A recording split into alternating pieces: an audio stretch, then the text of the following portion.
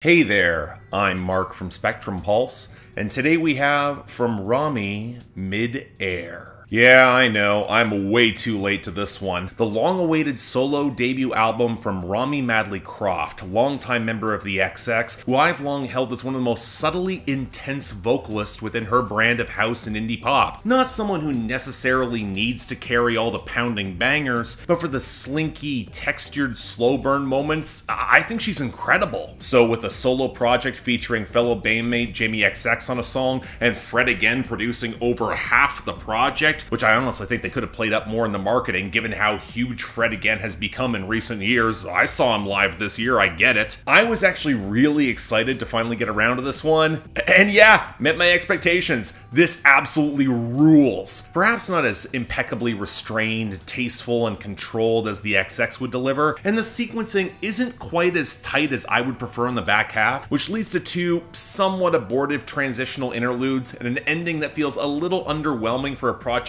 that I easily think could have run longer than its very brisk 34 minutes. But it also allows Romy to use her gently augmented but still gorgeous vocal presence to just yearn so powerfully against the pulsating piano-backed house, the throwback synth-heavy trance, and the occasional disco relic. Nothing that I would call revolutionary on a textural level, even if I would argue that Fred again is just a natural fit alongside Romy and nails that wistful swell for her impeccably for songs that feel huge but still intimate at the same time. But there's something in nailing the formula so damn effectively it's hard for me not to be impressed. From the shy, fluttery pianos and aching strings of Loveher to the airy pulses of Weightless, from that guitar line on the C that sounds like the best song Emotional Oranges never cut, to the jagged yet soulful One Last Try and Enjoy Your Life. Then there's the lyrics.